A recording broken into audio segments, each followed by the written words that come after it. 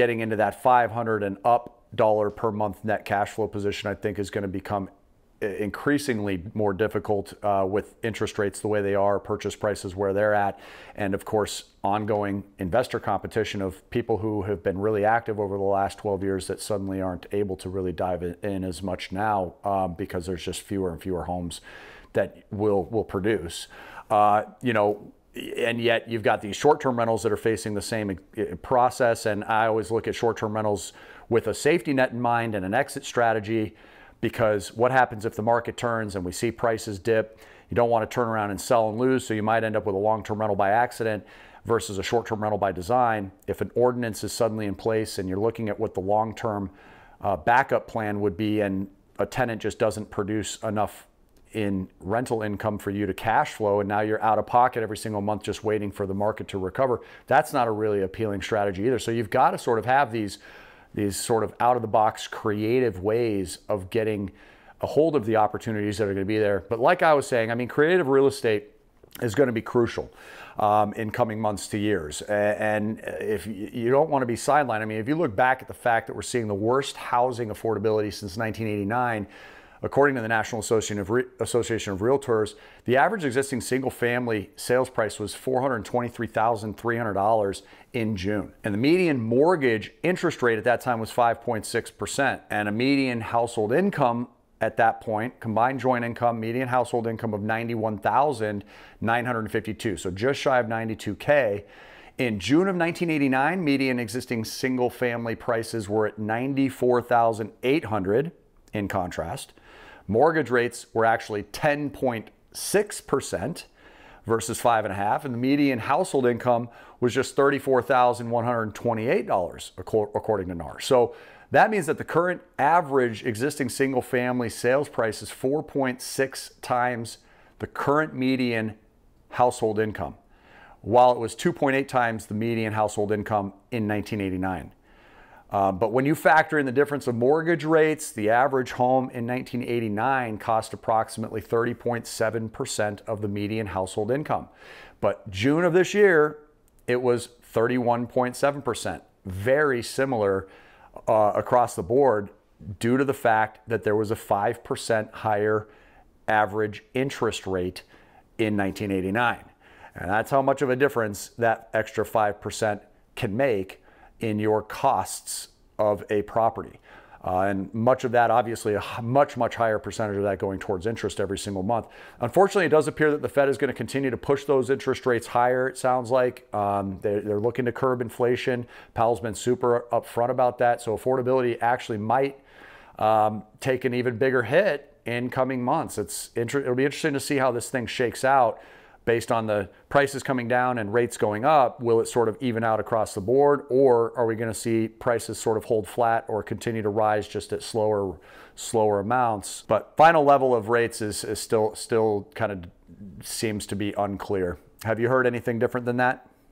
No, and you know, I'm reading a lot of that same stuff. There was those astronomical rates, obviously, within the last handful of months for good reason. I thought it was too little, too late. I went on record on multiple videos saying that. You know, we got up to 9.1% recently. We've dropped down into that, I think, around 8.5% inflation. But now we've got, you know, this new legislation being passed by the Biden administration, which is effectively dumping another $1 trillion into the economy.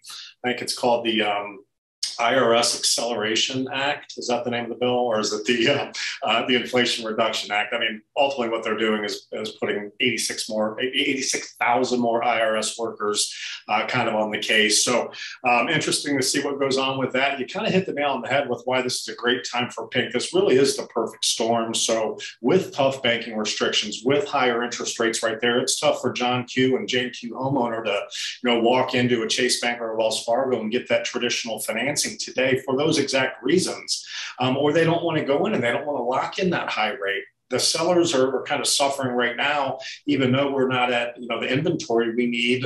Those buyers that are not now in their pool of buyers for that particular house are obviously affecting and hurting the sale of their home, which is effectively causing price reductions. That's the only way that they're able to sell it. With the pink model, the benefit for the sellers, we're bringing buyers in that can't qualify for traditional financing today. They make good money.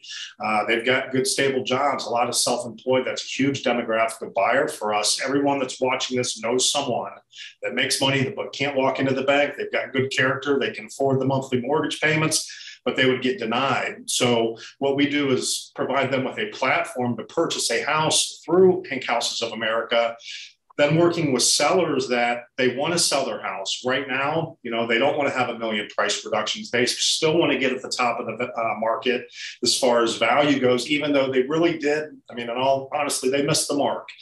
People that were, kind of waiting to see over the last handful of months how high their price value got. They didn't pull the trigger. Now they wish they did.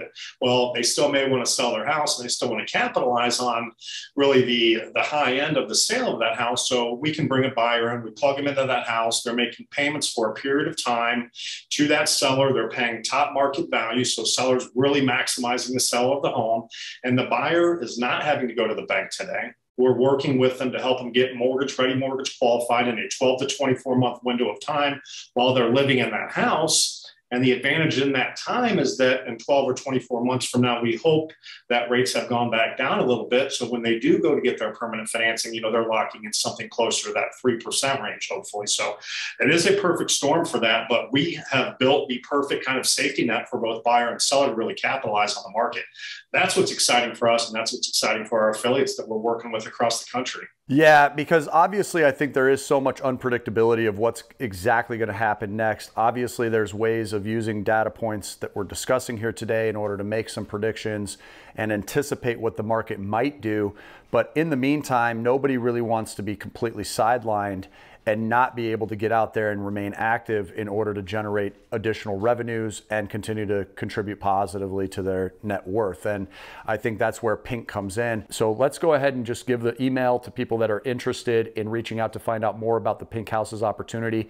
That is pink, like the color, at VIPfinancialeducation.com, which is the full company name of this YouTube channel, VIPfinancialeducation.com. Pink at VIPfinancialeducation.com will be in the description for you guys below. But make sure you watch the videos down there too, because we are going to go ahead and answer a lot of the questions that you might have about that opportunity. I just think it's becoming, again, one of the most spectacular ways of diversifying your ability to make money in this market. With that in mind, hey, Michael, I do appreciate all your insight once again on this. Always an interesting topic. We'll be sure to come back and hit you guys with updates as they're happening, because I'm sure there will be plenty just through this year alone, much less in the coming years. So stay tuned to the channel. Make sure you're a subscriber if you're not one already. And also be sure to drop a thumbs up for us, please, if you don't mind. It helps us so much with the algorithm. And until we see you on the next one, Michael, again, thank you so much. And guys, make it a great day and keep on cash flowing. See you soon.